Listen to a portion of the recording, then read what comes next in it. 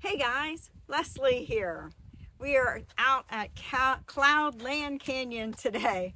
I hope your summer has been getting better and better. So today, let's talk kingdoms, specifically the kingdom of God and the kingdom of heaven.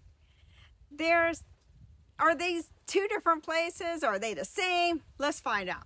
So in Matthew, we read the phrase kingdom of heaven. Matthew uses this phrase 32 times in 31 different verses, but nowhere does Matthew use the phrase kingdom of God, while Mark used the phrase kingdom of God 15 times in 15 verses. What's the difference? Well, we aren't the first ones to ask.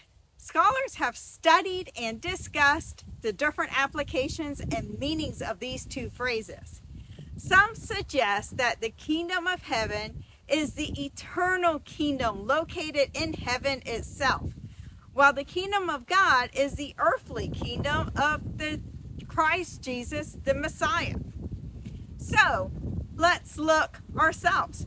Matthew and Mark would often record similar events. So let's look at Matthew 4:17.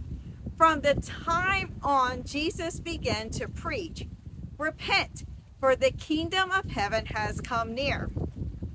And in Mark 1:15, "The time has come," he said, "the kingdom of God has come near. Repent and believe the good news."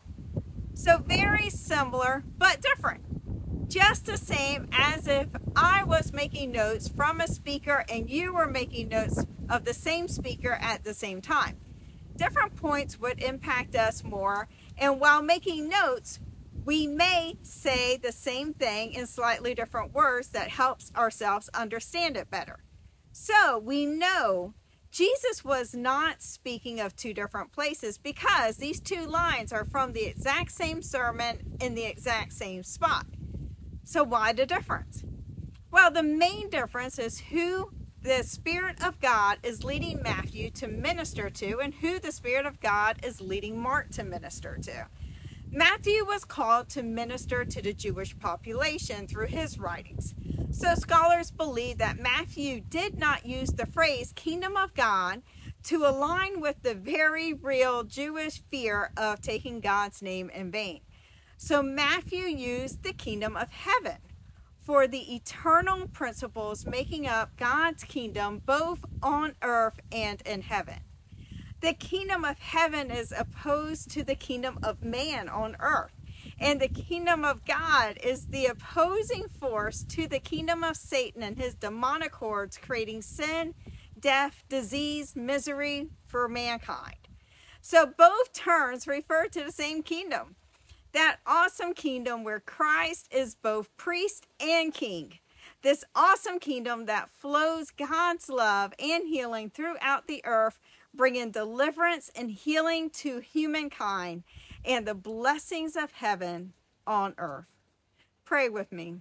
Dear Lord, thank you for today. Thank you for your many blessings. Just thank you so much for all you do. Thank you so much for all your beautiful creation. Thank you so much that we are just so blessed to have the opportunity to walk in your creation, to breathe in your creation, to just live in this beautiful creation of yours. You and who you are, your character, your signatures everywhere around us, dear Lord. And I'm so thankful for that. I pray that you be with everyone who's watching us today. I just pray that you be with everyone this week. We love you, Lord, and I just praise your name. Amen. So every time we film on a special location, at the end of the video, I enjoy kind of showing you a little bit more.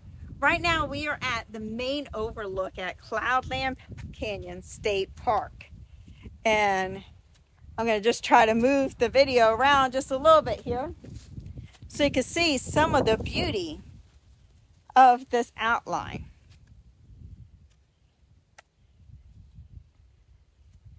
Just look at that. Absolutely gorgeous. Well, thank you everyone for joining us this week. May God's face shine upon you and your loved ones. Hope you have a great week, and we'll see you next week.